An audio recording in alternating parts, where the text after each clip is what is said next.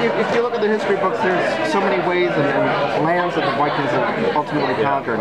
So, is there at any point where we start to look at Iceland as a potential spot?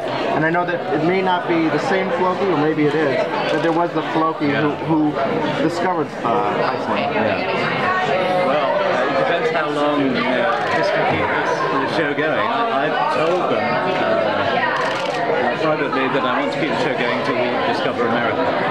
Oh, that's awesome. We're going to Paris obviously this season. It's a huge change, step change for the Vikings, because who knew, I mean, a little while ago there was one boat going across to England, and now there's 100 boats going to Paris. I went to Iceland last January myself, because it's an amazing place. I mean, we would love to film there.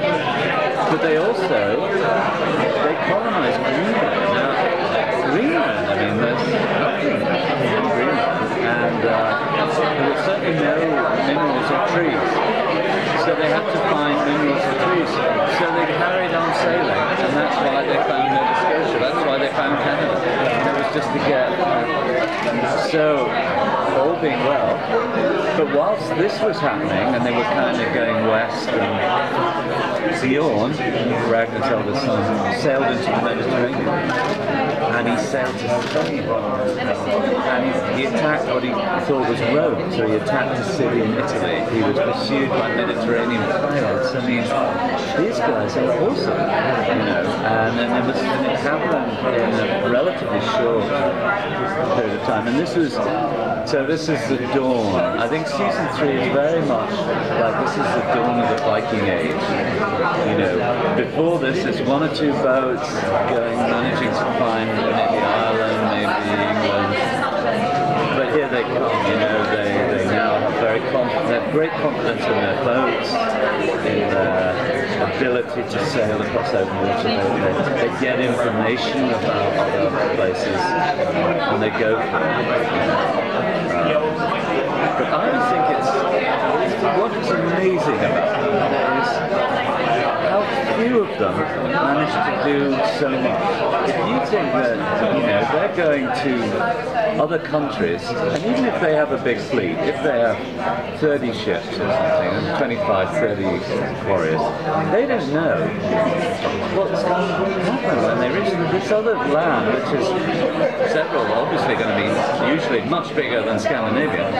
These might have armies of thousands. They have no way of doing that. So apart from anything else, they've got to be very clever about how they operate, what they do, and they were very clever in the way that they negotiated with divided and ruled. But one of the other things that they did was shock and awe.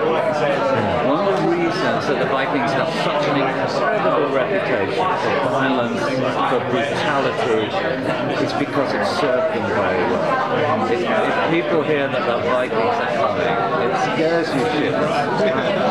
Even though the Vikings have only got 200 men and you've got an army of 5,000, I'm running away. I am not going to fight these guys. So it was that terrible reputation they have, I think, was created partly deliberately. Thank you. Michael, could you talk about how Vikings was developed as a series? Did History Channel come to you, or did you approach them? No. NGM came to me because they owned the rights to an old film called Vikings, and they were thinking about perhaps developing that. But I knew about the Vikings anyway. I'd been writing I wrote a script about Alfred the Great, who was a Saxon ruler who fought the Vikings after Elizabeth in about 98 or 99. And I started to read about Viking culture. And I was finding all these things I never knew that blew my mind, how their attitude towards women was much more enlightened than all the other cultures around, that they were a democratic community. And I just said, my God, these guys have got a bad press. So I was waiting for the opportunity to write it. NGM asked me. I said, sure, and we took it to history. And I'm very glad we took it to history. For 2 reasons. One is that I think anything that's on the History Channel, you can assume, more or less, going to be serious history, it was going to be based on serious history. So I wanted that imprimatur with some of the other ones. I'm very proud of the historical background to this, the research. And the other thing was, it was because it was their first scripted series, I thought they'd leave us alone. Which they've done, and they've been absolutely wonderful. So that's how it is.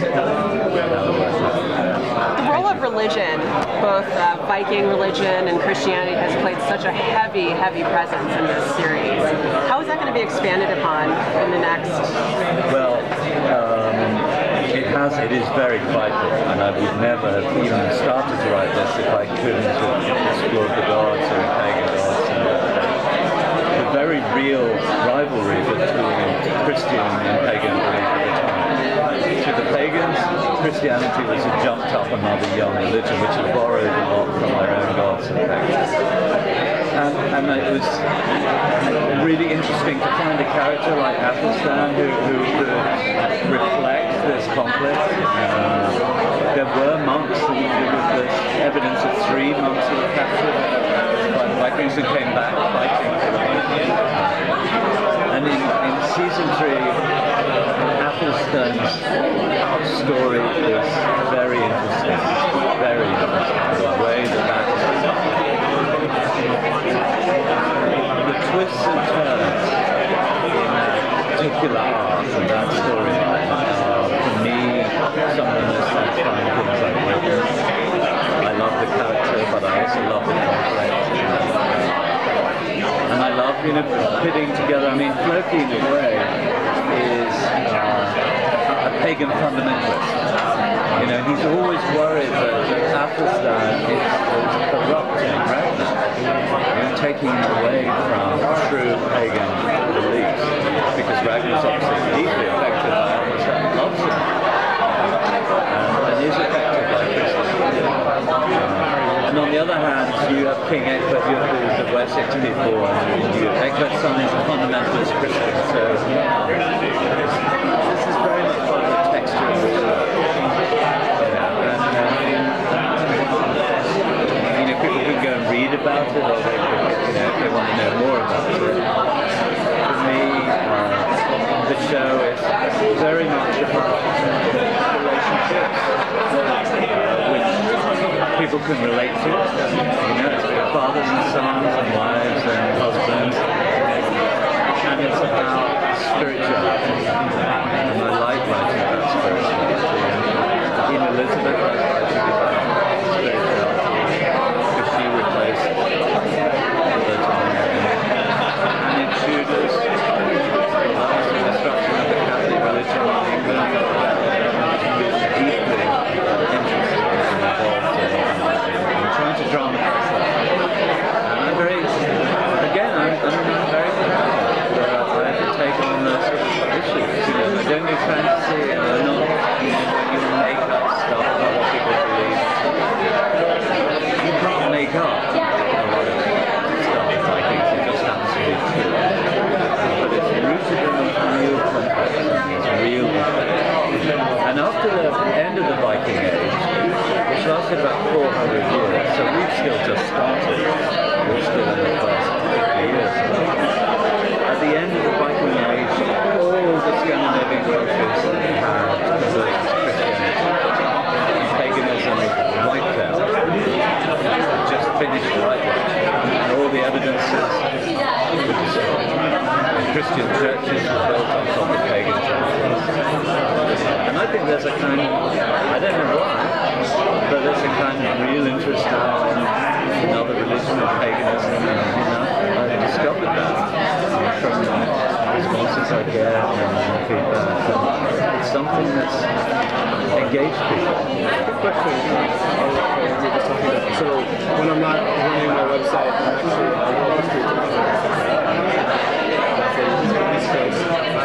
it's amazing how little Viking culture is included in the book. Why do you think that is? Because your show actually made me change the way that I talk. Based on the things I read, based on the things I said in the show. Why do you think this culture is included? Well, it was interesting to me that I had conversation on air with the Boston radio station with the head Scandinavian studies at Harvard. He's a Swedish professor. We showed him the first 2 episodes, the first season before we went on air, and I thought this guy was going to eat me alive. And he said, "This is the first time my culture has ever been taken seriously on television." And I think because people feel there's kind of not enough to tell. You know, they didn't meet Britain records until they think that's all. They have to make it up. But when we were pitching it to history, I said, we're in New York. I said, walk out of this door, walk 3 blocks, you look past 70 Vikings. People directors are Vikings. They're everywhere. And they had a profound effect. I mean, at one stage, the whole centre of England was rolled up the Danes. That's where it was Danes. So I think it's a missed opportunity for people not to study Vikings. But I do think that even history teachers have been blightering this unfair view, which of course is propaganda by Christian monks, and we've all bought into it. We all think it's these silly guys who are helpers.